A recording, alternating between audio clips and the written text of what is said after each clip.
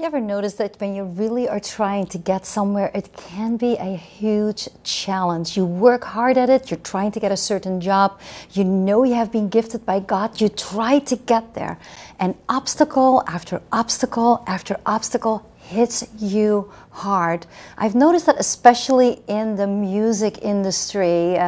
One of the things I actually like is American Idol, and when you watch them, how hard they work, how hard they fight for it. There is only one winner, and half the time I don't even think it is the right one that wins. It all depends on voting.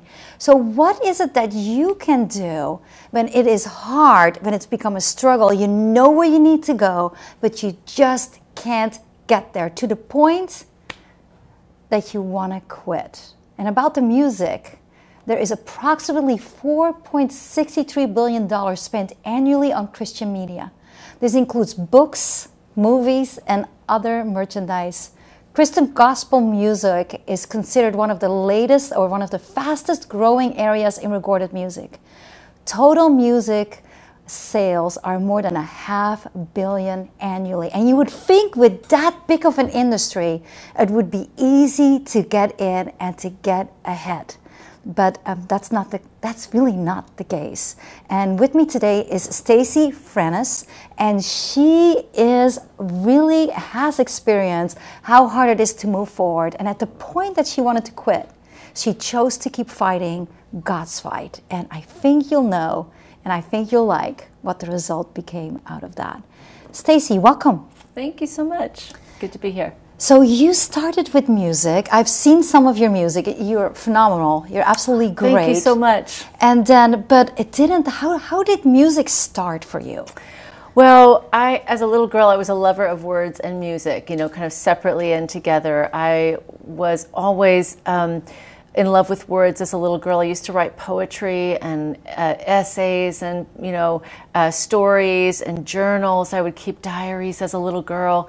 And then as I got a little bit older, the songs really, the words on the page started to turn into songs in my head. They started to have melodies, and I wanted to sing them instead of just read them. And so I asked my parents when I was about 12 or 13 for guitar lessons and piano lessons. And they looked at me like I was an alien from another family because neither of my parents is musical. No one in my family is musical. I just felt this kind of, stirring up inside of my heart, this sense of wanting to write songs. And so, it began very early for me, very organically, out of my own love of music and words. When I was a little girl, my mom could, we had 3 children, and when she cleaned the house on Saturdays, she would put me on the couch with a couple of record albums on the stereo, and she could just play music, and she could go do her cleaning all day, and I would sit just mesmerized by the music because I loved it so much. It was my love language, as a child. Wow, that almost is like, it almost sounds ridiculous because that's usually doesn't make sense, that likes happens. So you like what you're doing, you continue in doing that. What was your first performance like?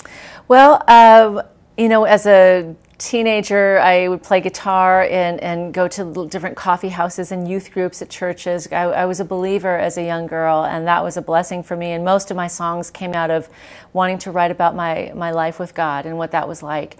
And I was trying to express things in ways that were new and different. And so I would sing for youth groups. I would sing for coffee houses. I was very scared at first to get in front of people and share my heart and open up my life with my songs, because it's like having someone read your diary or your most personal thoughts.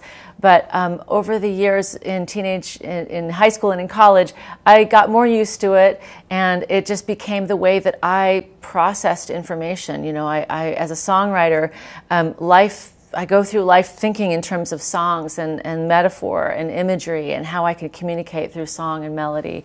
And so it's been something that it's just always felt like it's part of my personality, and I have loved it since I was a kid. Wow, well, that's just great. But didn't you start with something like that? On your grandmother's funeral, she asked you to actually sing. I would have been intimidated to kind of start out like that. Yeah, that was a scary first time of, you know, sitting in front of a piano and playing for people. And it was at my Nana's funeral, and my Nana was a very special person in my life. She had always shown me, you know, she was a seamstress, a tailor, and she was very passionate and artistic and did what she loved in her own gifting all her life. And then her, you know, asking me to sing at her funeral was kind of a way of me giving my gift back to her. And it was scary. I sang two of the songs, her favorite hymns that she would sing and hum in Swedish or Norwegian, and she was quite a character. But yes, my voice cracked. I barely got through it. It was very hard, but it was also a beautiful beginning of something that I knew was right for me. It sounds like she gave you that gift. Now, how hard is it from that point, falling in love with performing and just serving God with your calling? How hard is it to turn to the professional world? It's very hard. Because there's such a tension, you know, between, as an artist, wanting to create something beautiful that you love, and then suddenly taking that out into the world as a commodity, to say to people, do you like this? Would you like to buy it? And, you know, that process is very scary. It wasn't until I was finished with college where I recorded my very first recording for sale, and then I started that summer after college. I sang in front of a very well-known Christian artist, a huge crowd. It was the first time in front of a huge crowd. But it was wonderful. It was scary, but it definitely, I got bit by the bug, so to speak. I loved it, and I knew that was for me. But from then on, it became very difficult to keep, you know, getting the funding to make records, to record them, and then to sell them. And you know, there's kind of there's the industry, which is the big major labels, the record labels, and then there's sort of the independent world. And for a while, I was happy in the independent world, but I really wanted to break into the world of record labels, and I attempted to do that. I went to Nashville when I was just in my early 20s, and it didn't work out. It's hard, isn't it? It was very hard. You work so hard and you fight so hard for it, and you wonder, why is that breakthrough? It's like hitting a brick wall that gets taller. I know all about that. Yeah. And you know, there is a lot more to that, because have you hit that brick wall? How are you getting through? You want to hear what is next, because Staci will let you know. Stay tuned.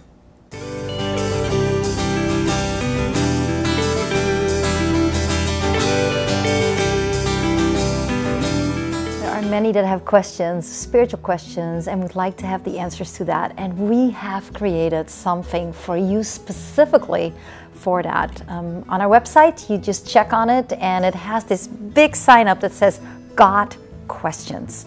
All you have to do is just to go online and ask us your questions, and we are so excited to answer those to you, to help you, to guide you, and to give you some direction in the help that you need.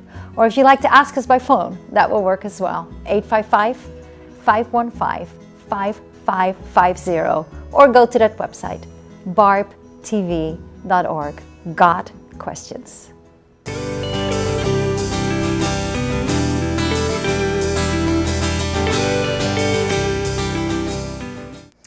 How hard is it when you work so hard to get to the point you want to be, to succeed, and to feel good about it, instead of constantly fighting? And if it's you right now that is struggling with that, we have that answer for you today.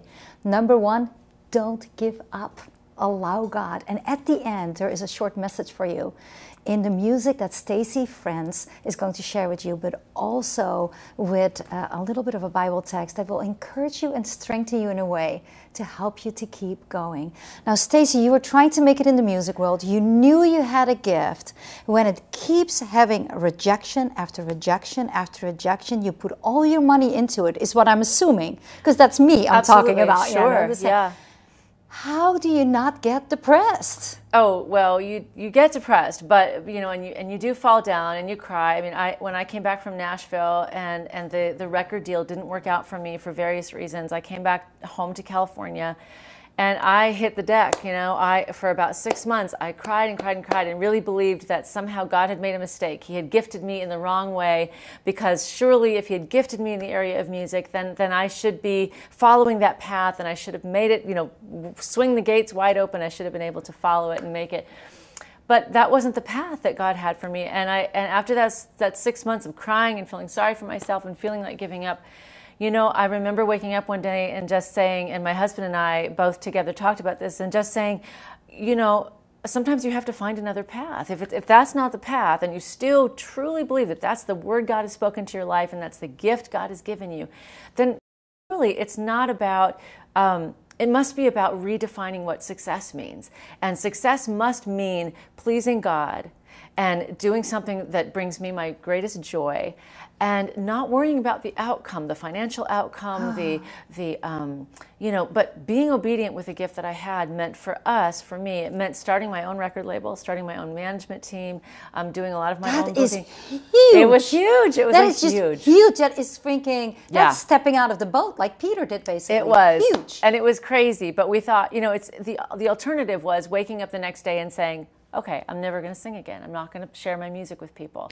Well, I had to come to a point where I said, well, okay, so that way didn't work. Well, what about this way? And so we began building our own business around a publishing company, a record label, and a management, you know, team. And we just kind of followed the model of the big boys, you know. I love this quote that it says in the Bible. It says, God does not qualify the call. No, it doesn't. God doesn't call the qualified, but qualifies the called. Yes. And you were called. Now, I have had that I spoke at places and just nobody almost showed up. Right. That kind of rejection. Have you experienced that? Oh, too many times to count. You know, showing up with my whole band at times and putting on a full concert. I remember distinctly one time for 4 people, and there was like 4 hands clapping at the end of the show. And you know, that's what the kind of made thing you keep going? Wouldn't you have wanted to walk out? I did almost want to walk out. And you feel like it's a personal attack. You do, which it isn't. You do, but it's not. And somewhere in the middle of that concert, I just remember saying, you know, I'm going to dig deep and I'm going to find the joy in this, the joy of a child that is playing, that is making a castle, that is banging a drum, you know, a child that finds joy just in the doing, in the creating. And sometimes you do. You have to dig deep into that. And truly, my story has been finding joy along the journey and not waiting for the destination. What were those silent, hidden treasures? Well, conversations with people that said, you sang exactly what I needed to hear tonight. Okay. Emails that came in after the night after a concert that said, I left early and I didn't talk to you, but I just wanted to tell you that your song made such a difference in my life. I can remember one story, a woman who was in an abusive relationship, and she was very close to ending her own life. And she left one night, she left her husband and took off in the car. And she told me later in a letter that it was her intention to drive herself off a very steep cliff near her home. Oh. And she said the CD player turned on as soon as she turned the car on, and a CD of mine was in the car player. And she said, Staci, as long as your CD was playing, I drove and drove and drove all night. I couldn't do it. I couldn't drive over that ledge, because there was something in your voice that said that there was hope for me, that God still loved me, that I shouldn't give up. And you know, I never knew when I was writing those songs that there would be a woman years later listening in her car whose very life would be hanging in the balance. Wow. But God knows. You know, that scripture that says, you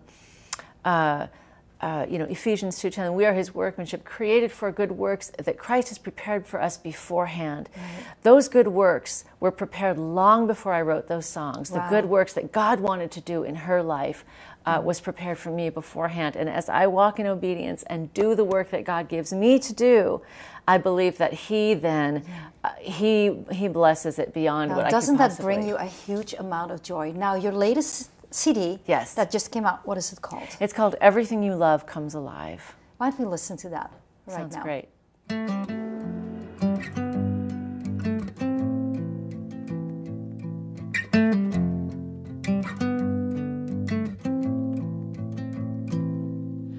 Open up your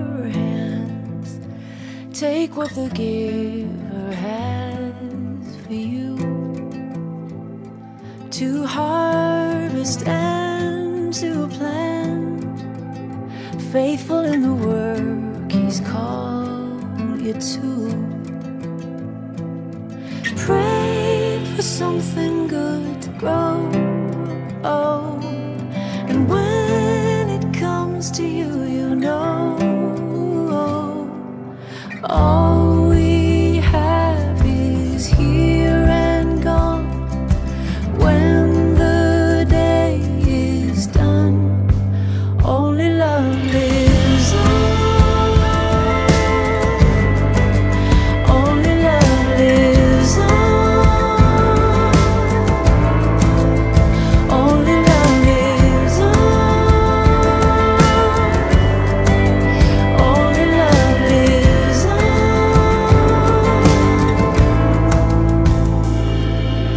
Open up your eyes, see a field of beauty in your wake. On and on through time, every note of love resonates. The song you sing has always been, and your voice, but in the end, all we have is here and gone. When the day is done, only love lives on. Only love lives on. Only love lives on. Only love lives on. La la.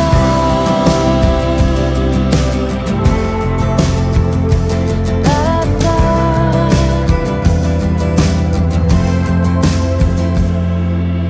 All we have is here and gone, fading like the setting sun. And all we leave is all we've loved. When the day is done, only love lives on. Only love lives on. Only love lives on. Only love lives on.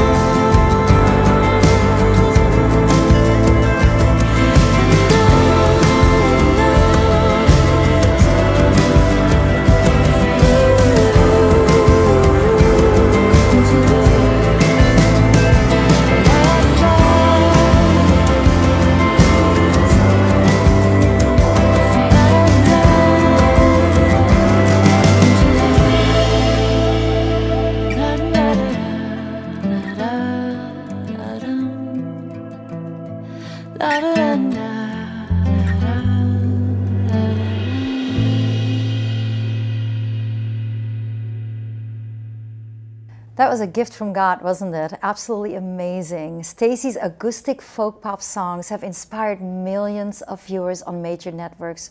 Shows such as The Biggest Loser, America's Next Top Model, One Life to Live, All My Children, Nashville and Summerland, as well as a nationally released feature films and feat many label artists aspire to do but have never achieved. She's even a spokesperson for World Vision. And if she would have quit and would have not continued, Satan would have won, and millions of people would have never received the gift of her voice that God had intended to. Staci, God put you out there. God helped you to keep going. Why do you think He allowed so much opposition? Oh my goodness, because it's the testing that produces the gold, right? All of those tests, all of those obstacles that we go through, that we have to overcome, they refine us, they chisel us, they really get our hearts focused on what exactly it is that God has for us. And I think it gets rid of a lot of the distractions. It takes them all out. Yeah, yeah. So your latest album, what inspired you? Everything You Love Comes Alive. That album was inspired from really coming out of a very barren, hard, difficult season of my life where I wasn't doing much songwriting. I was going through a lot of family challenges, and really I hadn't written and hadn't dug deep into the gift that God had given me in months. And I picked up the guitar one day and started playing around and just singing, and a lyric came to my mind that God, your love is liquid, filling the hollow spaces with warmth and weight. And I began seeing this whole imagery of how God was like water and how his love gets into even those barren, dark, dry places in our souls, and how he loves us so much that he nurtures us with himself. His light, his love are like soil and light to our hearts. And so I had this whole imagery of, just something coming alive, like these flowers come alive with sunlight and with water, and that's how God's love is with each of us. And so that was really the core of the new album. Wow, it sounds just, God has truly, truly gifted you, and now you're on the other end. But what would your advice be for the people that try to get to where you're at? And that doesn't mean just music, it could be a job, it could be knowing God has gifted them and they just deal with that wall that the enemy is putting up. Yeah, it's difficult, and you'll have some days where you just really do feel like giving up. But I think that if you really set your heart on doing that which you love, that which you're good at, that which God has equipped you for. And, I've had that verse in Timothy so often that God has not given us a spirit of fear, but of power and of love and sound mind. And those are all gifts that he gives us to walk out with our gifting, and to not be intimidated by fear, but to know that God has given us authority and a good, solid, sound mind, and love, to love on others with our gifts. Now, you said a little earlier that you are into poetry, which is kind of an art. Yes. When you really think about it. But didn't you just write a book and put some of the poetry in that as well? I did. I wrote a book called Flourish, and this book is really about my own creative process and what it looks like to create and to be a creative person and to be a believer and to receive things from the Holy Spirit, and then really have be a channel of creativity in whatever medium, whatever gift you have.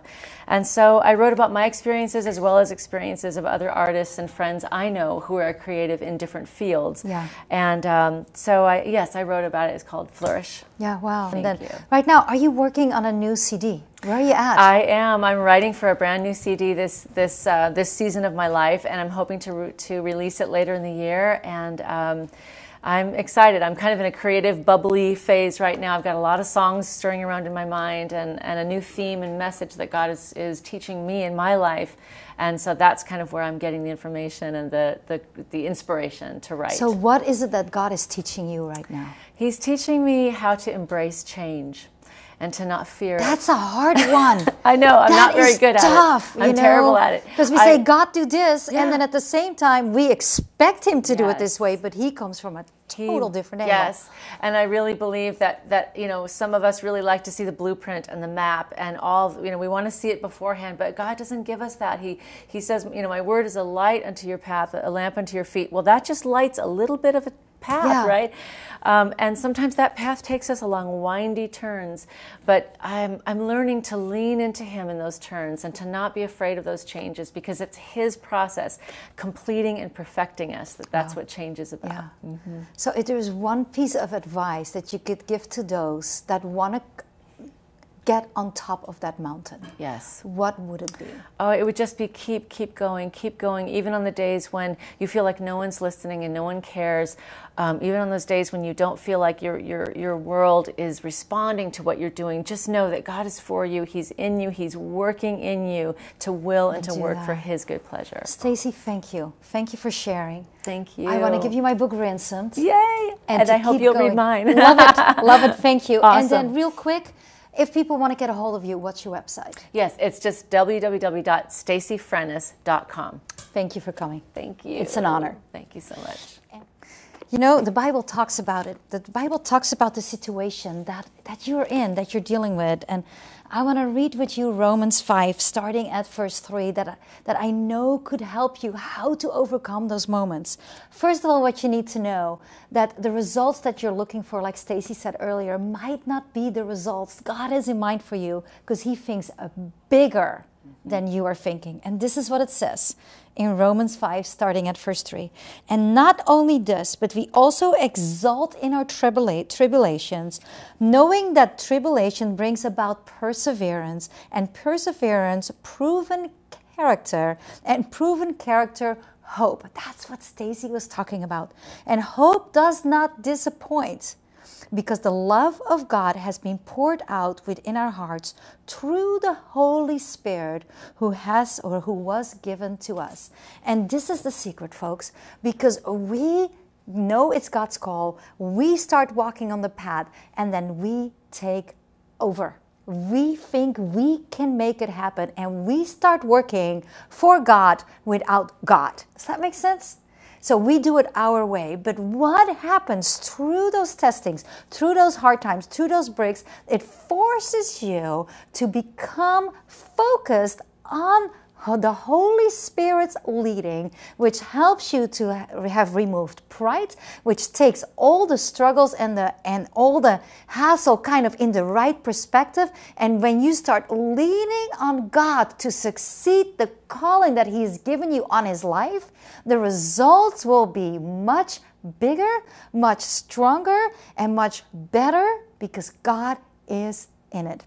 And it backs it up. So we're going to Galatians 6, verse 8.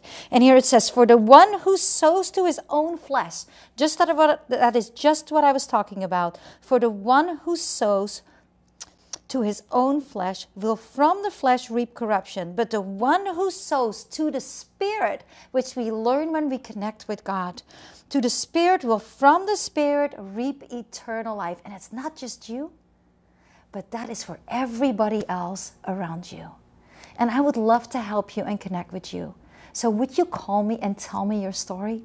855-515-5550, or go to BarbTV.org. God loves you. God will help you. And even if it is hard, you start to see that God will make something beautiful out of it if you let Him and don't quit. Keep going. God loves you. And so do I. Have a great day.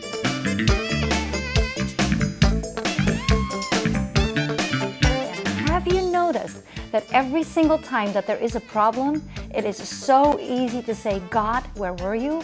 God, why? And it is your fault because you did not hear me. Poverty really hurts. It hurts. It's painful. How do you live of $150 a month? How we survived, I don't know. But we would go 1 meal a day, and sometimes we wouldn't eat anything for days. Because when you look at suffering, the first thing we're saying, where's God? Yeah. Why am I going through this? If God is good, if God is powerful, why am I going through this? Drugs, drinking, it was a down. So Everything. actually the poverty was almost better than the rich life. Poverty was even better.